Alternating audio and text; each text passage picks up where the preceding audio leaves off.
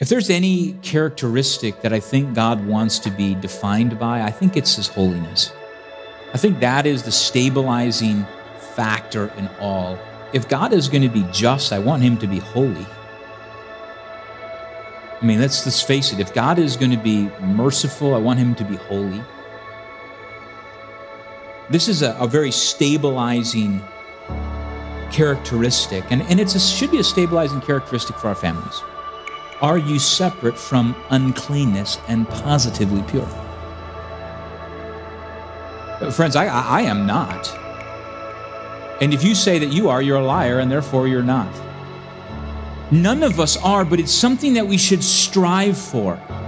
Now, will we ever attain holiness like our Heavenly Father? Of course not. When we're in heaven, we'll be like Him. But I'm saying here on earth, you will battle this uncleanness and this impurity your whole life. And as a follower of Jesus Christ, be holy. 1 Peter 1:16, because it is written, be ye holy, for I am holy.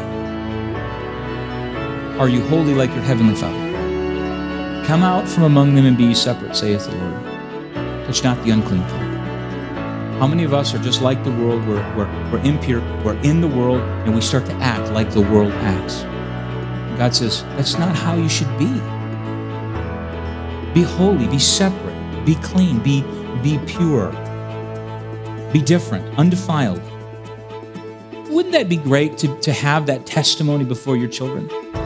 Where you're just never worried that your kids would hear you say something or see you looking at something or know that you've said something. I mean, just to have a pure testimony, holiness. Be ye holy as I am holy. Holiness is a wonderful attribute that we can try to imitate. Be ye followers of God as dear children. Imitate God's holiness.